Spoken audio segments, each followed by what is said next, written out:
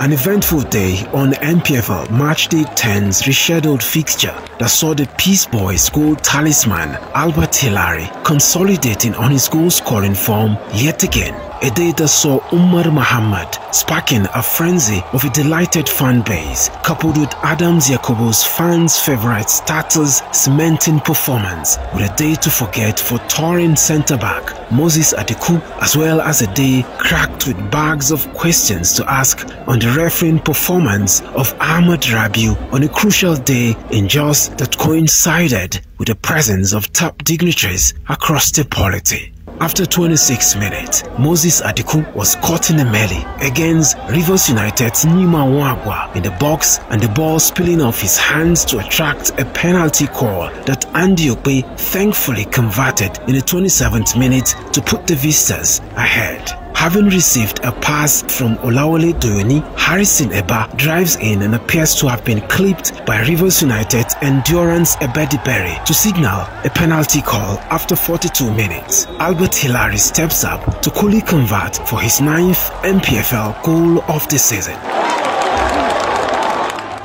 After 53 minutes, the Peace Boys pressed for the ball against Rivers United's Osagie Onisodumeya and Augustine Okejepha, which resulted into a throw-in. A chance Daniel ITODO took advantage of to unleash his set piece, with Moses ADIKWU heading into target and Muhammad Umar subsequently tucking into the opposition net to put the Peace Boys 2-1 up.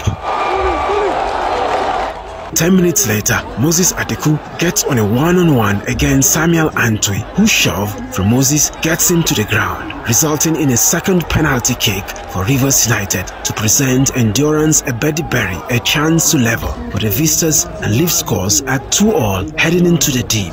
In game time, Daniel ITODO unleashes a set piece and Moses ADIKWU rises but tries to apply the hand of God. But unlike Diego Maradona, he appeared unlucky and as a result receives the matching order for a second bookable offense, failing to earn legendary status. With scores at 2-2, Rivers United came close to netting the winner when Nyima Nwagua sets up Abubakar Adamu with a chance to finish, but a terrific effort by AMAH denied the visitors the luxury until the moment when a sustained press from the Peace Boys saw Harrison EBAH combine with YAKUBU, who finds Bernard Mundi with a pass and attempt to shoot rebounds back to him for a combination with Albert HILARY, who lays to YAKUBU for a thunderous left-footed shot that beats Osagie and sends fans to raptures.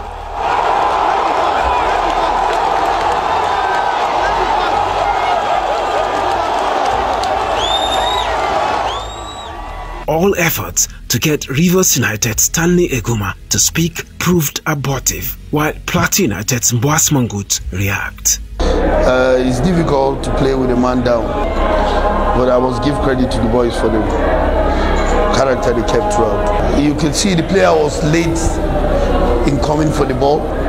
It's not when he challenged the referee, so that I can understand that, because the subsequent card that we used to have was out of maybe ignorance, or we tried to challenge the referee's decision.